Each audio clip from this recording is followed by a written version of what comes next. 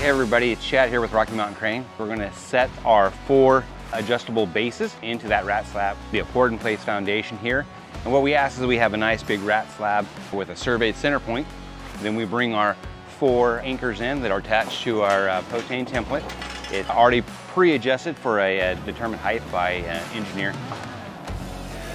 And then what we're going to do is our 4 adjustable bases into that rat slab with the anchoring screws or red heads. We do an initial adjustment. We'll cross-jack up this one here too, where this one's got tight. Bringing our anchors up to the level that's been predetermined. And then what we'll do is we'll have our surveyor come in, check each of the 4 corners on each individual anchor, determining the high point. From that high point, that'll be our position we'll measure from every time. And then we'll go around and measure the elevation at each one of our anchor legs. Yeah, another 1/8 of an inch. Okay. Making sure they're all within tolerance. Today we had a really good adjustment and all of them are just right on the money. So that way we can ensure that when we begin stacking our tower on there, we'll remain plumb, which of course is 1 in 500.